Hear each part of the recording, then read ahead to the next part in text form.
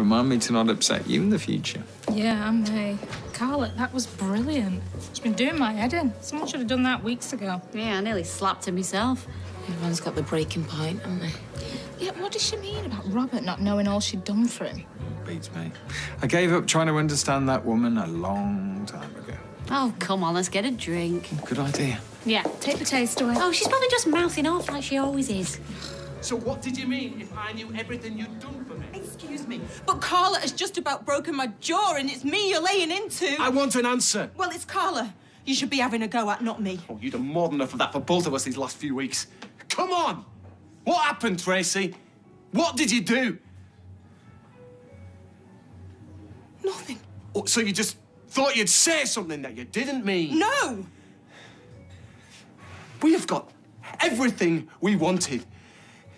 Why do you want to unpick it all? I don't know, Robert. I'm sorry. I'm not sure I believe you.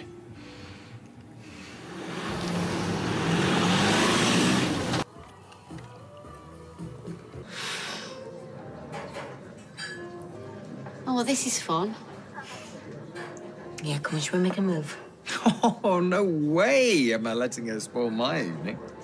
What's going on in there? Do you think I should go in? No, leave him to it. You said about everything you'd done for me. You did do something, didn't you?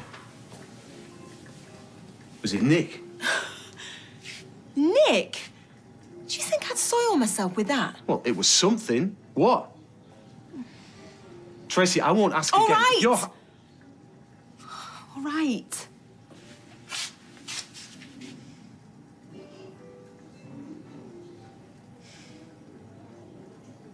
The 10K that I got for you, it wasn't a business loan. Why am I not surprised? Look, do you want to hear this or not? There was a guy that I used to know from when I had the shop. You know, he had a load of dodgy laptops. He didn't know how to offload them, so I sold them for him and we split the profits. Who'd you sell them to? Does it matter? What? A bloke. Mick. Look, I can give you his number. Why didn't you tell me straight away when I asked? I couldn't bear you having a go at me like this. I mean, do you blame me?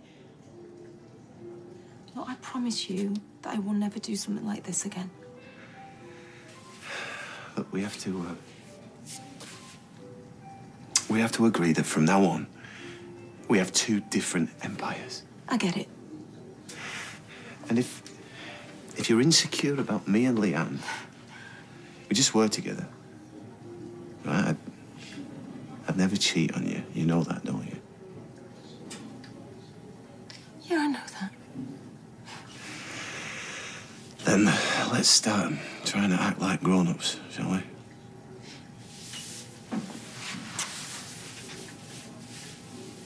Of course, it's not the first time she's been out with a chef.